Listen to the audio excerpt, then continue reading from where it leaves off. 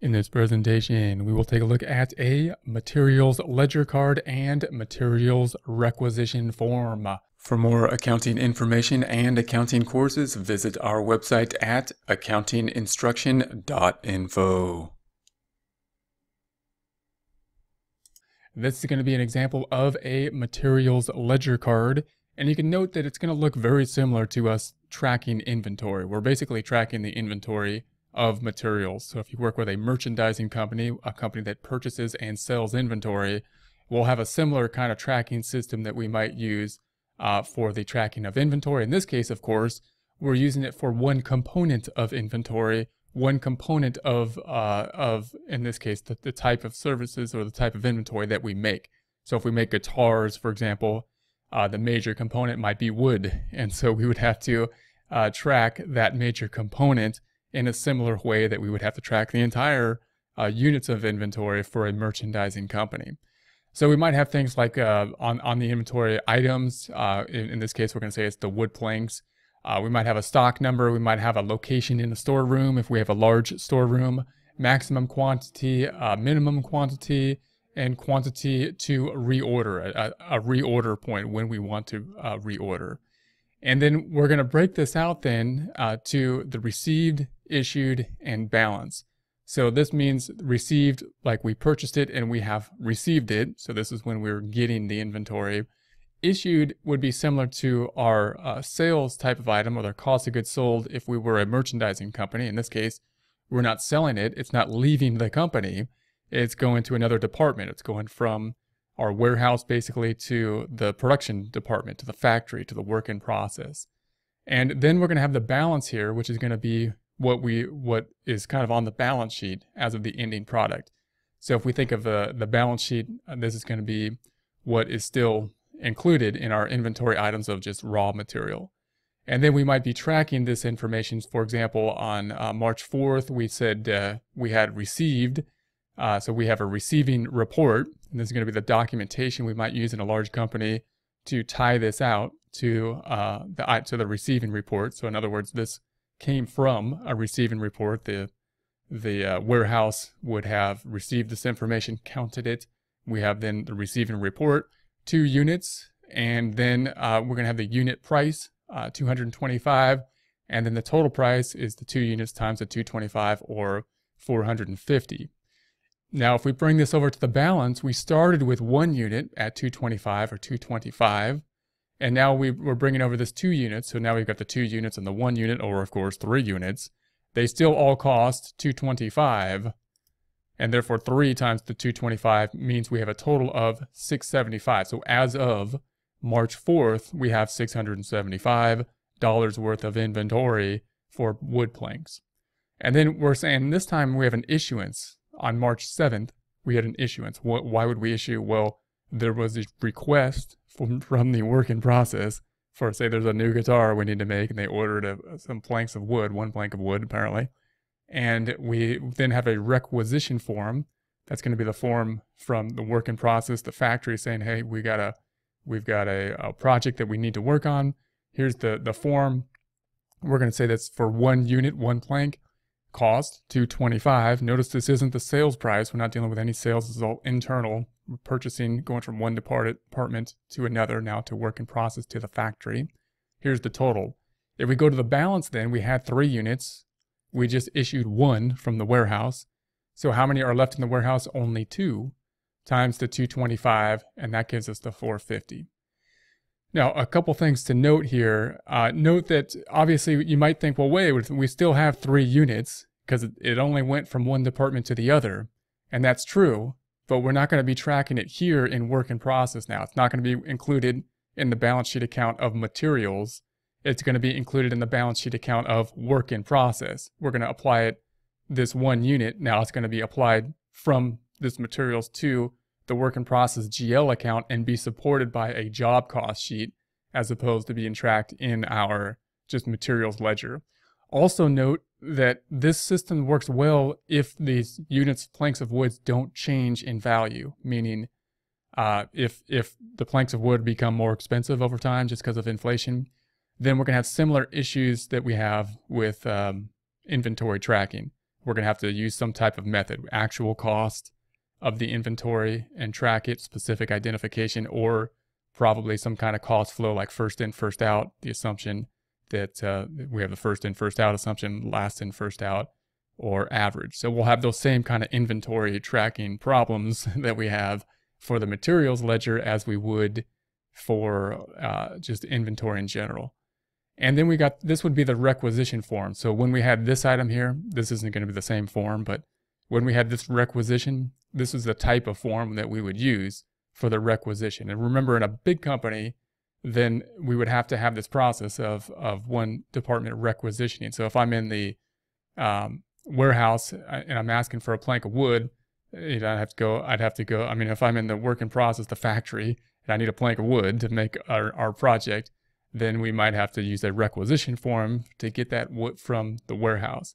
Now, of course, the smaller a company is, then, and if we're a construction company working on a job, then the requisition forms might be similar to just the receipts, that we're using in order to purchase materials that will then be supportive of what we're going to be using in the work in process. So the requisition form here is being used for us to take it from the warehouse that it's already been purchased.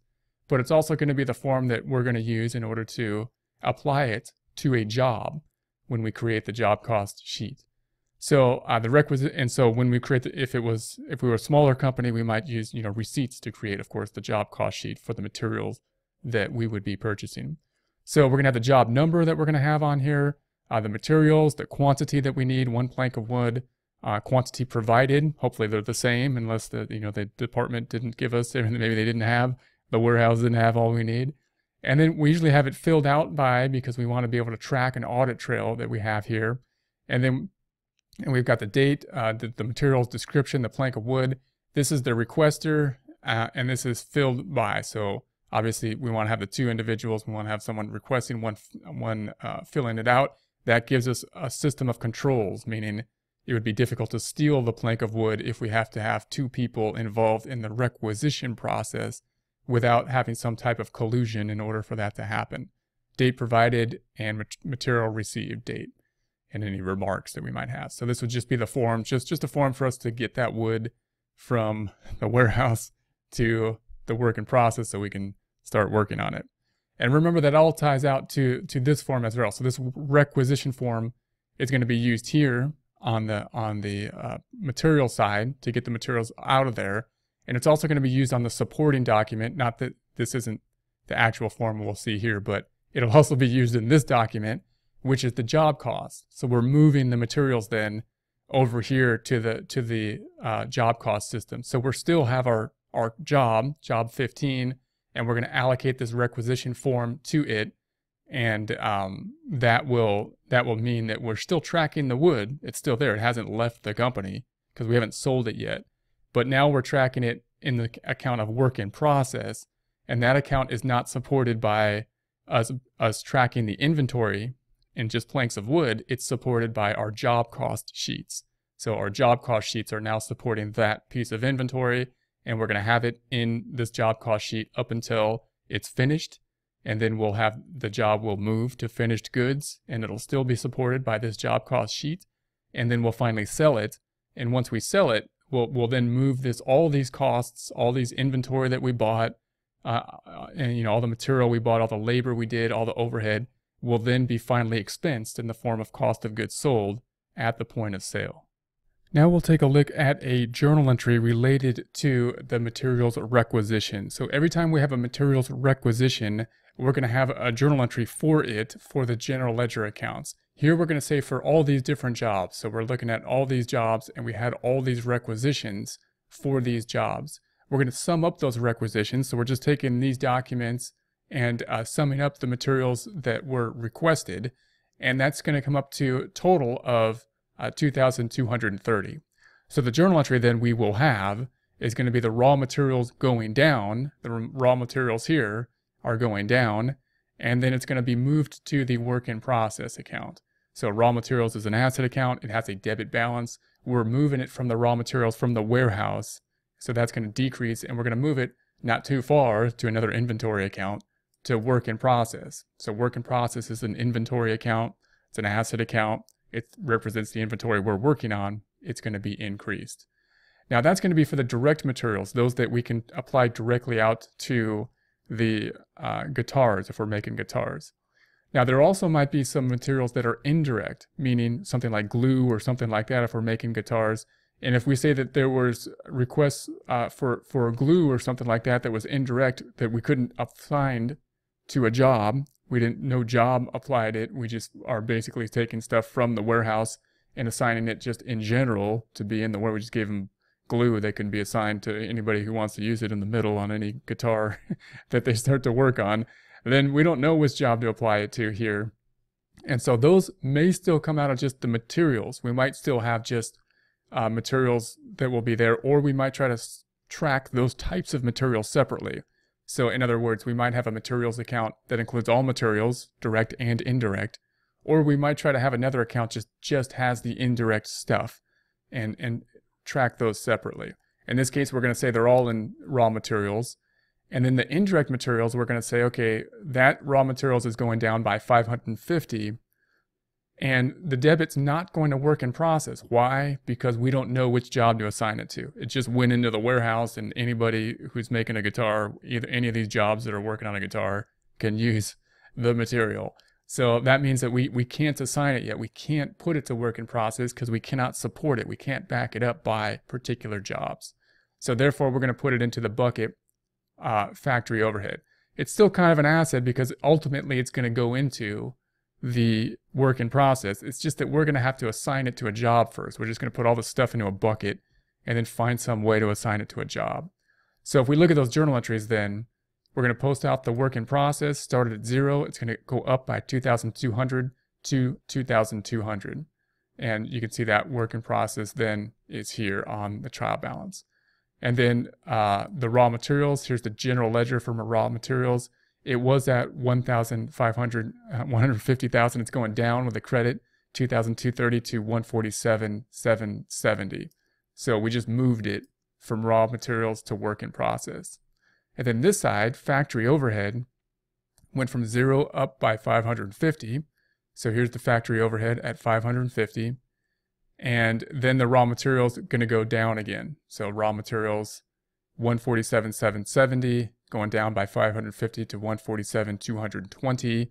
And that then is going to be the 147,220. So yeah, it was 147,770 before. Now it's down to the 147,220 that's represented here on the trial balance after both of these have been completed.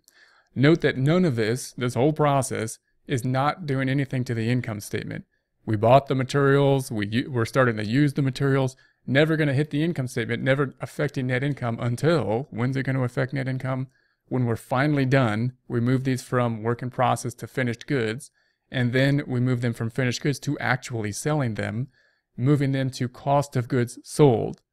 Now, we will sell it, sales will increase at the same time at that point, but what we're working on is the cost of goods sold that will ultimately be the cost. So all the stuff we're doing here is just kind of shuffling around on balance sheet accounts, just shuffling around basically on inventory asset type of accounts to track this process as it goes through and being able to support the process with job cost sheets.